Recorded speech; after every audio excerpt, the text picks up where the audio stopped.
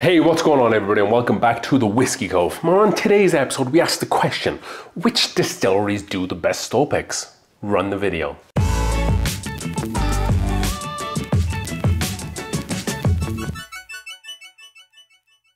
Alrighty then folks, thank you for joining us for another new and exciting episode of the Whiskey Cove, where we will be answering the question, hopefully, which distilleries do the best store picks. So I've picked out 2, 4, 6, 8 single barrel picks here, but we're talking about who consistently knock out some of the best single barrel picks year after year, release after release.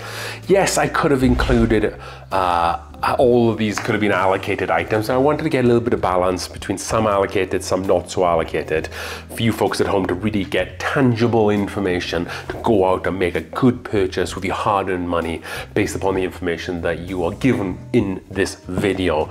So like I said, 8 bottles to go through that represent the distilleries and some of the awesome single barrels that they keep knocking out all the time. If you're not a subscriber, hit that subscribe button, knock the bell button as well so you get updates constantly, and comment down below if I've missed any. Yes, we're only doing 8, but this is 8 that I have experienced that I really like. With that being said, let's do bottle number 1. This is actually the only bottle I don't have on this list, but we have the bottle that represents the distillery, and that is Knob Creek.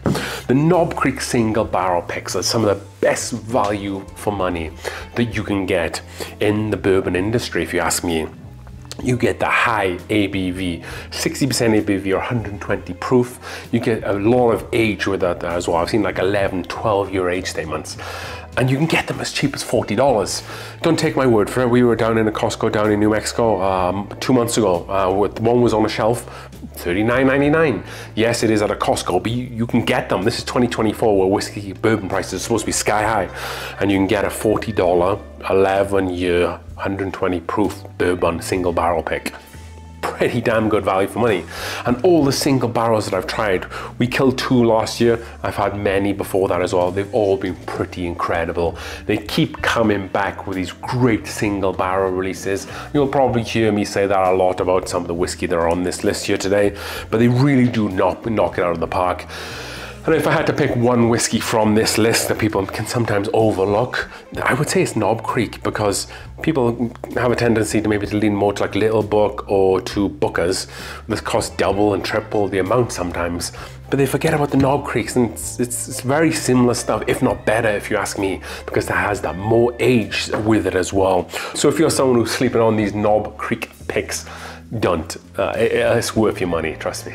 That is Knob Creek single barrel picks. And next up, and one that should pretty much be a bit of a no-brainer for Whiskey Cove loyalists, and that is the Russell's Reserve single barrel picks. So this one is from Argonaut in Denver. This is an 8-year pick. CN-E, Cam Nelson E, floor 4. So this, I think I paid, fortunately for me, Argonaut in Denver was selling these at $69.99. I know in places like Total Wine, the price for these is going up to like $90. And that's unfortunate to hear, because I do think that's a bit too much more than what it should be. However, if we're talking about the juice that are in the whiskey, the juice that's in the bottle, these are incredible. I've never seen any of these single barrels less than 8 years old, but I have seen, I want to say I've seen a 13-year one before. We definitely had 11 year down in the Whiskey Cove. I might even had a 12-year stashed away there for a rainy day, because I do really like these guys. But the variants you get a lot of variance between the different picks. However, they're all pretty special bottles, and like every single one of these single barrel picks that I've ever had has just been consistently excellent time and time again. They used to be around $50, but Wild Turkey's prices in 2023, 2024 have kind of gone up by 25%. So this is definitely falling in line with that pricey increase. However, if you're still able to get it for $69.99, excellent value for money. Maybe for an 11 or a 12 year, I might go up to $80, $85. So if you do see one of those, definitely pick that up. But I feel like since that they've been released the 13-year Russell's Bourbon, I've stopped seeing the higher aged ones, because they might have just kept some of those barrels aging a little bit longer. However, Russell's knock out some of the best single barrels that there is in bourbon. Deviating a little bit from bourbon, we are gonna go with Sagamore Spirits Barrel Selects. this specific barrel, and I've tried a couple of other ones. There's a bar here in Denver called the Schoolhouse, and they do a lot with Sagamore spirits, and they have a couple of different barrel selects, and every one of them is phenomenal. I had a flight going on there. They age a little bit differently. Like I think I had a 6 and a 7 year. This one here we have in the Whiskey Cove is 6 years old. Sagamore out of Baltimore in Maryland. A lot of this stuff does come from MGP, I think. Yeah, it's aged in new charred oak barrels, distilled in Indiana, and then bottled by Sagamore Spirits. So you are getting, I think this is the mash bill, is the 95 rye, 5% malted barley is that mash bill for this. So this is going to be similar to like a lot of like the Smoke Wagon single barrels.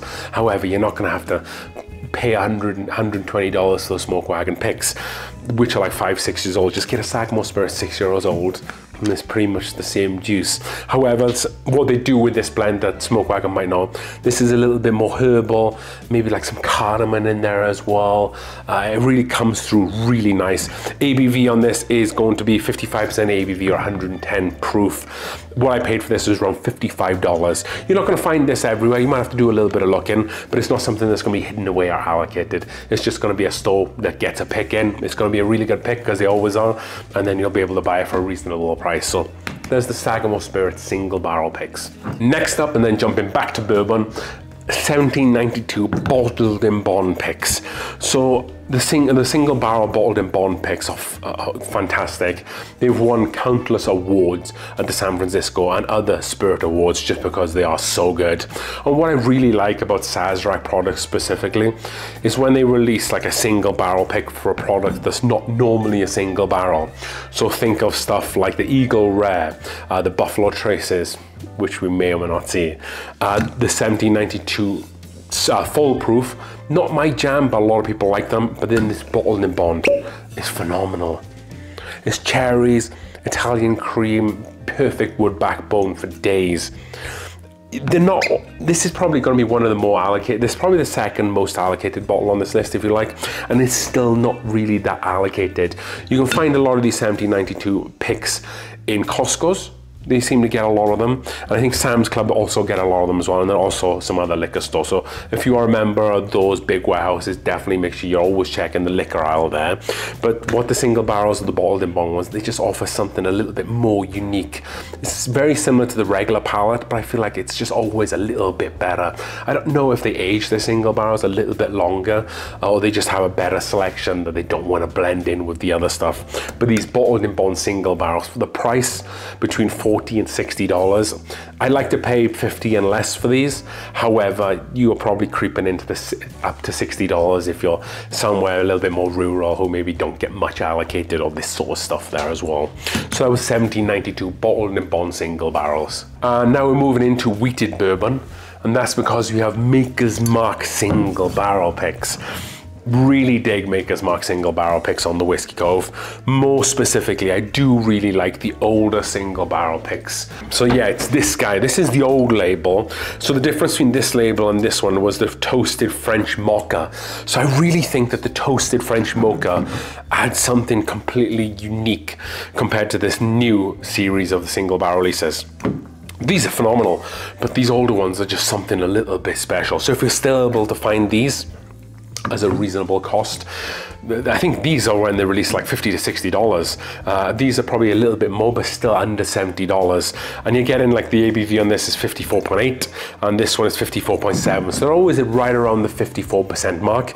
Excellent value for money. They're all pretty unique as well because of the stave selection. So they don't do single barrel picks. So I definitely need to state that. So these aren't single barrels necessarily. So what they do is, yes, they do a single barrel pick, but how they make the difference, because let me digress a little bit more. So Maker's Mark they rotate their warehouses with their barrels. So what they try to do is standardize all their flavorings as best they can throughout the whole barrels. So if you were able to do multiple single barrel picks, they would all taste the same. So how they make them individual is that they add different staves to that. So like this one has 2 baked American puree, 3 French cuvee, and so on and so forth. So that stave selection is what makes that single barrel uniqueness, if you like. So for $50 to $60 to $70, definitely worth it. And these Maker's Mark picks are always phenomenal value for money. So don't sleep on them. It is a wheated bourbon, so you're gonna get some of those wheated notes with it, maybe that cereal grassy notes if that's your thing. So again, great value for money. Great distillery, don't sleep on Maker's Mark single barrel picks. And then staying with wheated bourbon, that is the other allocated bourbon on this list, and that is the Weller single barrel special reserves. So this is actually a pretty hard bottle to find. If you were just looking for the green label on its own, it still would be a hard bottle to find. However, the single barrel versions make it that little bit more difficult. This one is barrel number 100, that's pretty cool. But why these are hard to find? Yes, it's 45% ABV, 100 proof. But like, what is the difference between this and then this one? This is on 48.5%, so it's just 3.5% ABV higher than the green one. But this is a single barrel pick, this is a single barrel pick. Yes, they're probably picking from a better selection of single barrels for this, but I've tasted this. This isn't great. This doesn't set the world on fire. This reminds me of this. I haven't cracked this single barrel yet, but my deduction would be there won't be too much difference between these. I paid $29.99 for this, which is a phenomenal value for the Weller Green Label. That's right around where it should be. But for then the single barrel picks, I've had a bunch of these. I have a couple here down in the Whiskey Cove. They're pretty great value for money. If you think of the Weller series for a single barrel pick where people are chasing $500 for, which you can get for $30, you're gonna buy it. So if you can find this hard allocated bottle, definitely pick it up for $30. But we needed to have some allocated stuff on this list, so I hope you can kind of humor me a little bit with this. 2 bottles left, and let's get the obvious out of the way. That is the Buffalo Trace single barrel. It's probably the best single barrel on this list in terms of consistency and quality and value for money. Time and time again, we've talked about Buffalo Trace single barrels on this channel. Constantly value for money is awesome and on point, $25 to $30 in most liquor stores. Findability here in Colorado specifically, I see multiple of these throughout the year. It is not very hard for me to find these. I know other states that will vary greatly. However, if you ever want to take a trip to somewhere in the summertime, or you want to go skiing in the winter, come through Colorado, hit me up on the old email, and then I will ask you or tell you should join this Facebook group, and we'll create a post for you, and you'll have a bunch of people saying, there's the Buffalo Trace single barrel pick, yes, here, because they are pretty much everywhere here right now in Colorado. And the uniqueness that, again, much like the 1792 Bald and Bond, you get a lot of uniqueness between the single barrels, but they do get the fundamentals of Buffalo Trace, the vanilla, the waffle cone, the oak and the caramels are all still there. A recent one I did, or this one, the Daveco 30, Barrel 30, someone on the channel stated that it was very cinnamon forward. So that was a really interesting, unique take, someone who had actually tried this whiskey. So yes, if you see a Buffalo Trace single barrel, you have to pick it up. Don't like paying more than $30. I don't think I've ever paid more than $30 for a Buffalo Trace single barrel. Long may that continue. Last bottle on this list as a distillery in terms of these single barrels that they consistently knock it out of the park, and that is Blue Note Duke Joint Whiskey, and that is their single barrel, uncut and unfiltered. So this is a straight bourbon whiskey, 124 proof or 60.2% ABV. So I don't know if they've changed the single barrels lately, but this is a Tennessee distillery. However, these single barrels come from Kentucky. This is distilled in Kentucky and then bottled by Blue Note, Memphis, Tennessee. We think that this comes from Green River or somewhere else, maybe like Barton. I wasn't able to find that specific information, but these uncut and unfiltered picks are phenomenal. They've slowly started to die off, which is why I definitely wanted to include it on this list, because you can still find them. Specifically, if you can get the ones that are 60% ABV and above, those ones are something really special. And those who have tried this whiskey can attest to the quality that are in these single barrel products. I've had 3 or 4 of these, and none of them have been bad. They were a lot popular, like during COVID time, you could find them in a lot of different places. However, they've kind of dwindled a little bit there, so definitely don't sleep on them. Price is going to be about $40 to $50 if you can still find them, which is pretty good value for money. I know of 1 or 2 places here in Colorado who have these right now that I can get at any time.